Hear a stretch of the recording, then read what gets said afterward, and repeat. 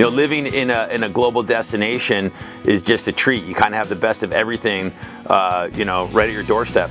The proximity to wine country an hour away, Tahoe 3 hours away. It has everything you possibly need. I lived in the city 20 plus years, so I love the diversity of the city. It's progressive. There's a lot of stuff going on with arts and music, which is very close to my heart. Every tour that gets booked makes a stop in the Bay Area. Every play that goes on the road makes a stop in the Bay Area.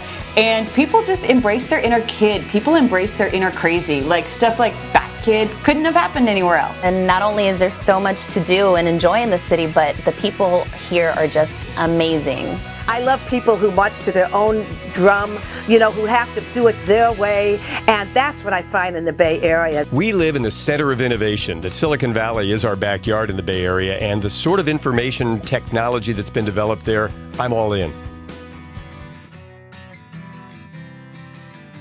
I think among morning shows, there's absolutely nothing scripted. Now with the texting hotline that we have, and of course we always had the telephone lines, that people can communicate back and forth and they give their opinions, and we just have an open dialogue. Because I'm the music director and not just on air, my show is unique because the listeners know that the songs are there because me and my boss put them there, and I'm not being forced to play anything I don't want to play. It's all the music that I'm so passionate about. What's fascinating about Bay Area life is that everybody has a specialty. You know, you sit down in a restaurant, there's a world-class chef, there's a world-class software engineer, and we're the world-class information providers. So the glue that binds a lot of the Bay Area together is the information that comes from KCBS. I think most obviously because it is hosted by two gay men, it's definitely two different viewpoints that you probably don't get on most radio stations across the country. It's nothing you can really prepare for.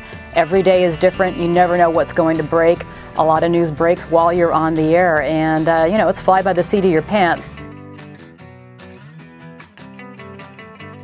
Alice to the San Francisco Bay Area means exactly what we say on the air, live and local. They know that the staff lives here. They know that Sarah lives in Marin County. They know that I take AC Transit in from Alameda every day. And if the commute on the Bay Bridge was the pits, they know that I was in it right there with them. To be the first broadcasting station in America and the Bay Area's information leader, and have that all happen in the same radio station, it's a remarkable legacy. We're very proud of it, and I'm very humbled to be part of it. To the point now where generations of family members have listened and supported Live 105. You know, I mean, we throw the biggest parties of the year, BFD in the summer, Not So Silent Night, we got Spook Fest during Halloween, and those things have been going on for decades. If something's happening around town, you can always turn to KCBS, and you know you're going to hear what is happening within just a few minutes.